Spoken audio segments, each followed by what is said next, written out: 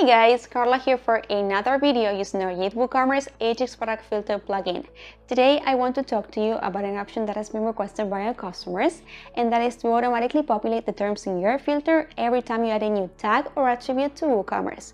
So for instance, we had a customer that had a filter by color, and she wanted her filter to automatically update every time she added a new color to her attributes. Then we had another customer that had a filter by brand, and he wanted the same thing done every time he added a new tag. So you can do this by using our new option, Populate Filter Automatically, and I'm going to show you how to do this in this video. Before we get into it, let me remind you, of course, to like this video, subscribe to our channel, and hit that bell down below so that you know every time you have a new video for you. Now, let's get to it.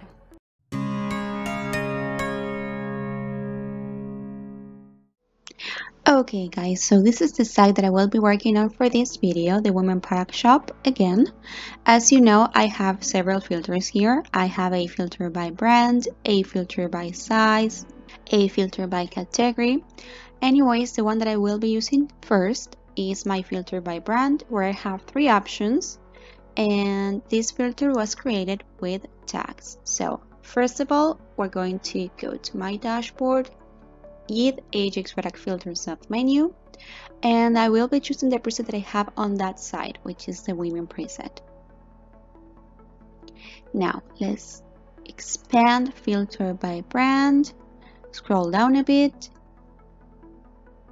and you'll see that we have a new option, which is the auto-populate option, and underneath that option I have the option to choose terms, basically the ones that I want to include in this filter. So in my brand filter, I have added the terms Adidas, Gucci, and Guess. Now, if I turn this on, if I enable the auto-populate option, the other one disappears. This is because it would automatically add any tags or attributes that I add to another product. So, save filter, save preset, and let's go to my site first just to show you that nothing has changed here because I have products that have the brands Adidas, Gucci, or Guess. So this has been automatically updated, and now let me go back to my dashboard to try and add two more tags to the brands. So products tags, I have the same ones here, Adidas, Gucci, and Guess. Let me add Dior and Levi's. There you go. Now let's go to all products and choose at least two items to have those brands, one each. Annie Maria shirt. Let's go with Levi's. There you go. Update, always update. And let's choose another product. Black dot shirt and Dior. Update. And now I haven't touched anything in my preset nor in my filter, so let me go back to my site, refresh, and there you go. It has automatically added the two brands that I just added before to my tags and then to my products. I didn't have to change anything in my preset screen, okay? Now, this is obviously a good option for simple filters that have only text options, right?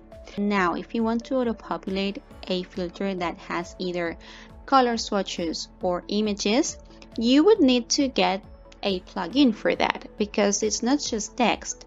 So that's where our YITH WooCommerce color and label variations plugin comes in. Let's go back to my dashboard. Of course, I have already installed our plugin before. And let me go to attributes. So now if I go to my color attribute right here, now with our newly installed plugin, you see that I have the option to select a color swatch for each one of these terms. So for black, let me select the color black, of course, update, and if we go back, you see that now I have the color swatch right here. So let me choose a color swatch for each one of these colors. Okay, so now as you can see, I have already set up a color swatch for each one of these terms. Now let's go to YITH, AJAX product filter. Let's choose our preset again, and this one is the filter by color, and let's auto-populate the filter once again. Enable, save filter, save preset.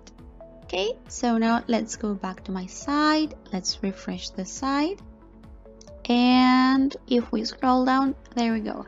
There I have the color swatches that I just chose in my attributes page.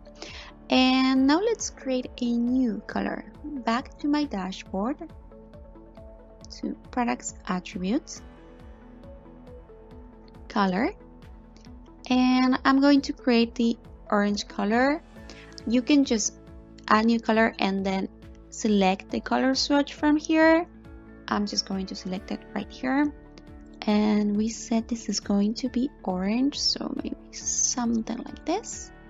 Add new color, and let's give a product this color, edit,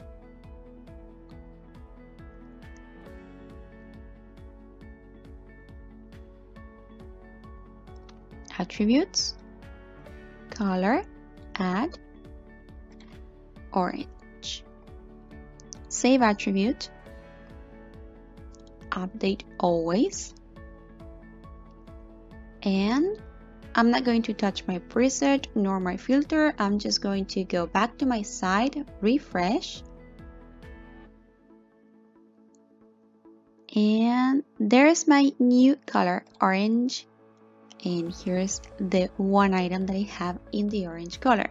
The filter was automatically updated because I created the term in the attributes page, and then I assigned that term to a product. So there you go. That's how you can automatically populate the terms in your filter. Okay guys, so that was it for our video today. I hope you enjoyed it. If you did, please give it a big thumbs up, and we'll see you again for our next video.